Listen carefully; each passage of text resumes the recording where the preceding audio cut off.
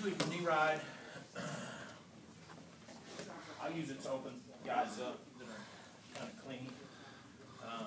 When I say clingy, they're really holding on to you tight.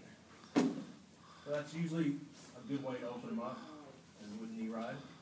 And it's also it's a good way to get things going.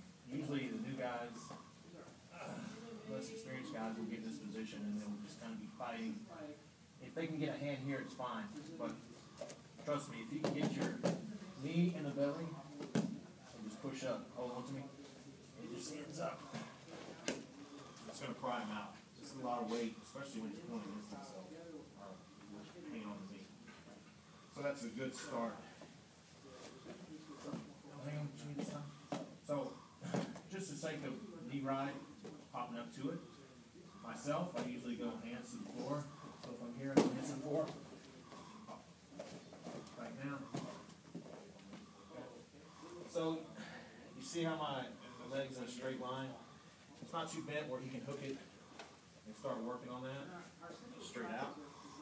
And I try to, wherever his sternum's at, I try to go across it, put some pressure here. Some guys will go across belly, like that, and that's okay. It's not quite as, there's two reasons, or two things here. So, if I'll go across the belly, it's not quite the pressure, but he can't get a wedge in, he can't get his hand in.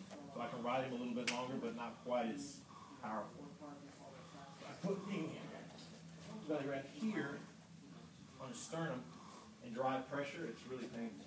And it makes him react, right? So, and he'll give me something with that.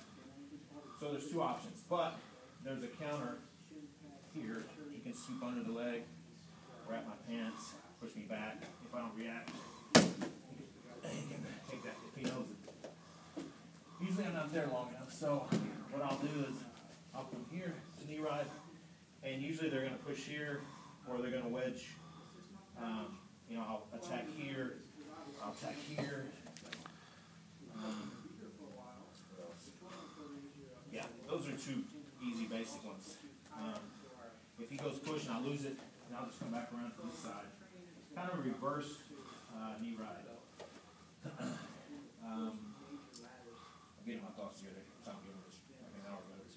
Put it all together. So right now it's a reverse knee ride.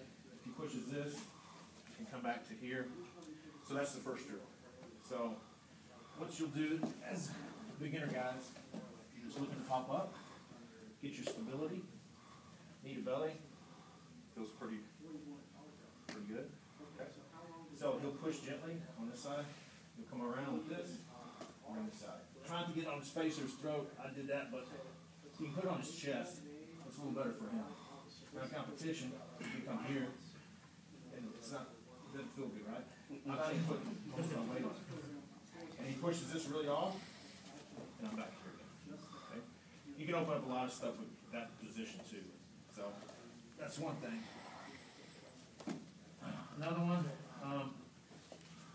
you go knee to belly, and you come straight to mount, straight to knee to belly, to mount, to knee to belly, mount. So that's an easy little drill to kind of go from knee ride to mount. If he's got a good buck, or if he's pushing one knee, like he pushes that, I immediately come out to knee ride. Because I'll lose it if I stay. If he goes 2-on-1, it's hard for me to feel like keep going. I end up getting caught in half guard. So it's a great way to segue. If he's 2-on-1, that's where it ends up. Okay, so first drill, come up, in the belly.